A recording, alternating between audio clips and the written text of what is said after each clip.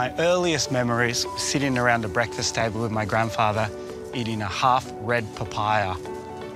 I'm here in Dimbula in far North Queensland to learn how this fruit is grown, packed and sent out for everyone in Australia to enjoy this taste of paradise.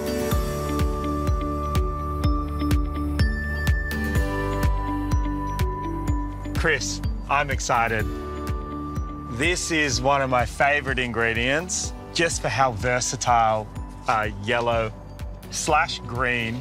pawpaw is. What's the difference with the red papaya and the yellow pawpaw? Is it just the flavour, the colour, the texture? A bit of everything. They're similar in the sense that they're both off the way that they're grown. They're both off the same circa papaya tree. The varieties are what denotes the difference. The reds have more sugar, a bit less of that pungent smelling taste, and they lend themselves to the modern consumer.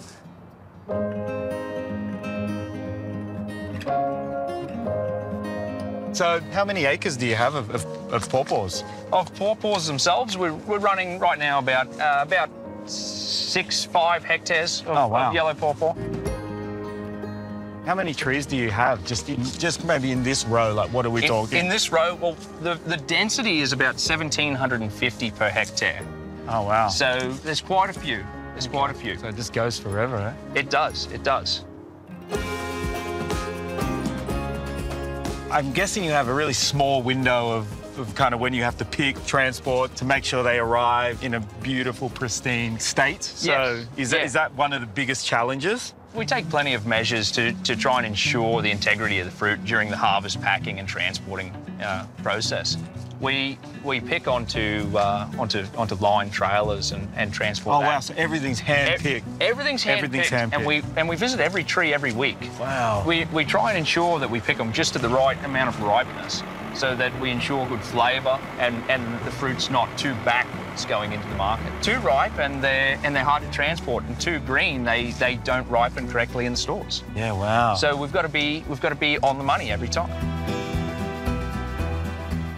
So sometimes when I'm using them green, the seeds change colour. So sometimes they're white, and when they're ripe, they're black. That's right. So if they're still black, that means that it's changing. They're going to ripen. It's ripening. It's in its ripening process. Yeah, the fruit's coming to maturity. And if you pick it and the seeds are white, it's no longer going to ripen. That's right. That flesh is going to stay nice and crispy and firm for you while you're using it for cooking.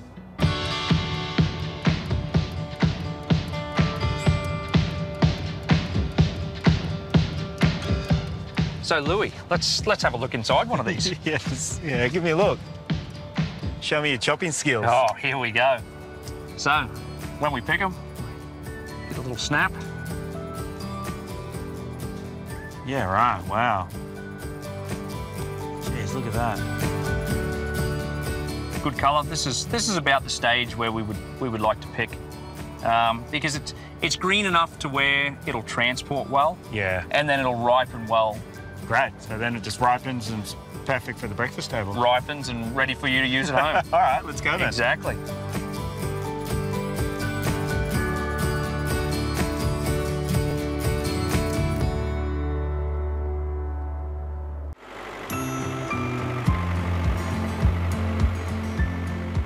What an awesome time with Chris, right up at Rocky Top Farms in Dimbula, learning everything about the papaya.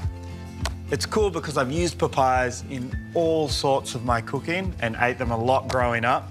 So it's awesome to see just how he produces them, farms them, and ships them all over Australia. Today I'm going to show you a green papaya salad, or as we call it, som tam. Pretty much a staple in every Thai restaurant. It's always on the table for banquets, to freshen it up. It's really simple and easy to make. First, what we got a green papaya, and I've actually bought this little papaya shredder that you can find at your local Asian grocer, and they make this job really easy. So first I'm just going to peel it as you would a normal vegetable. So we'll just take the ends off, Then we'll just peel the skin off, just like that. So you can see how nice and hard the papaya is when it's green. So it's always used in salads, also really great texture in soups as well, in Asian cuisine. So there we go, it's nice and peeled, all the greens off, and now we take our shredder, and what we do, we just run it down the papaya like so. You don't have to put too much pressure. The more pressure, the larger the shreds will be. And then as you're shredding, you just rotate the papaya. So just keep rotating until you make your way down to the core or the seeds. And you can see when you get close to the seeds, that's actually where the fruit ripens first. So it'll ripen close to the seed first so we can start to get down to that beautiful red flesh from the red papaya like Chris was explaining out on the farm. And there we go, when it starts to turn red, we'll finish up. And then you can just see how perfect that is. All right, now our papaya shredded. I'm gonna pop him to the side, and I'm gonna start with our dressing and other ingredients into the salad. What we're gonna do, we're gonna make the dressing and the salad in this small mortar and pestle, and we'll just transfer it and give it a good mix. So first things first, we're gonna add some garlic and a little bird's eye chili and give that a good smash.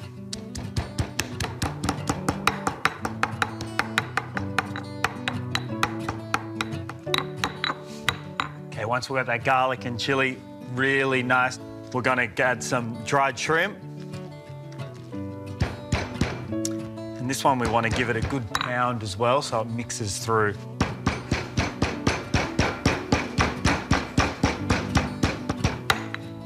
So for the next part of the salad, we actually want to do the opposite. We don't want to pound it and puree it and juice it. We just want to really gently bruise the beans, just a few pounds, just to make sure they're not too hard. And then the same with the tomatoes. We just want to gently release some of that beautiful sweet juice, but we don't want to pound them up too much. And with the peanuts, same again, gentle crush. Now we're going to create the dressing inside the mortar and pestle as well. I'm going to add our fish sauce.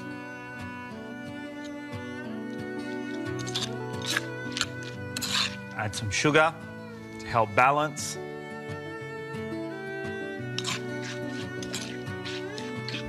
Add some lime juice.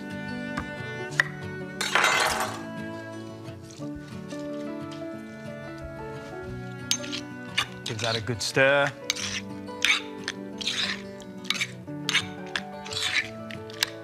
Let all those flavours mix in, just like that. Perfect. And then literally just add all that dressing into the papaya. We're just going to use a bit of elbow grease and break that papaya down.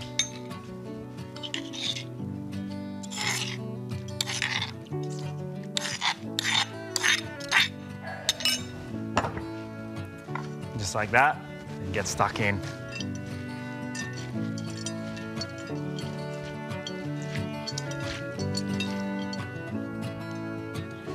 Okay, once we've got a good mix, I'm just gonna grab our serving plate.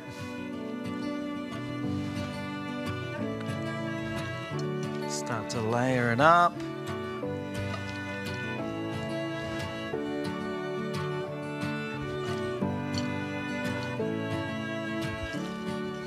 Use all of that dressing and those ingredients, all those crunchy peanuts, tip it all over.